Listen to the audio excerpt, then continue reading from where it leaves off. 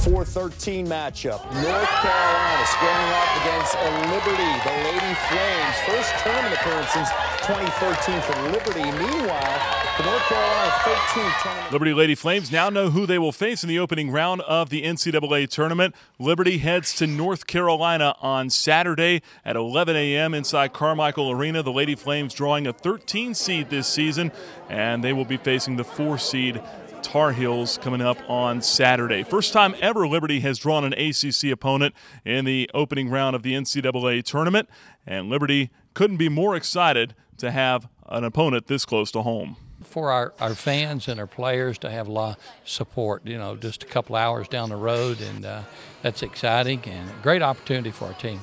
We were expecting 14 or 15. I mean, we were not expecting 13 seed, and so that, I mean, obviously that's not like an amazing 9 or below or anything, but still it's a good surprise, and I'm excited with our matchup.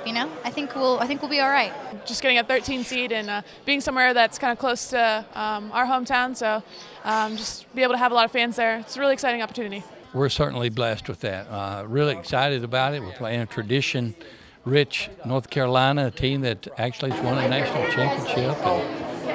Several ACCs and in a tough conference. Lady Flames will leave Lynchburg on Thursday to arrive in Chapel Hill for a Friday practice, and then it's game time on Saturday morning. This will be the first meeting between Liberty and North Carolina since 2007. Tar Heels took that one by the final of 88-67. Megan Frazee, milestone for her, she scored her 1,000th career point in that game. So Liberty and North Carolina coming up this Saturday, 11 a.m. in Chapel Hill.